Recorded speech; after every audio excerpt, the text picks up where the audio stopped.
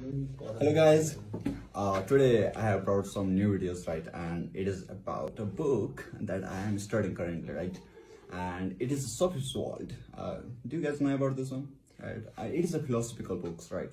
And it have recorded all of the philosophy, right, which has been passed down since many years ago, right?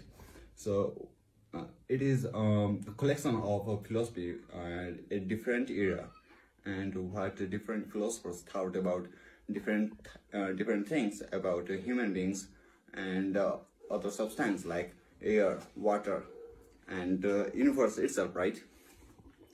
And this books clearly describes everything and compare one philosophical ideas with other, right? So I have studied some of the parts from here, right? And in this one, initially you will start with a girl, right? She is just child starting somewhere, and she often gets a postal card, right, in front of her house, and which is really anonymous and unknown. Their postal card doesn't have any names, right, or address, but just she receives that postal cards, and in that postal cards she often gets a questions, which is really weird type of questions. And if I say some things about that questions, then I would say that for example, in that postal cards she get questions like, do their God exist or not, right?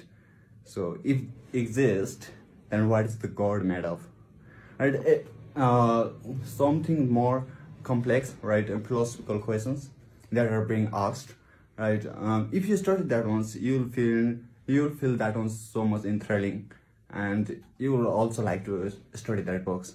So I would suggest that you should study, but I think that I will make a videos as I go through these books. So be tuned with me. Bye.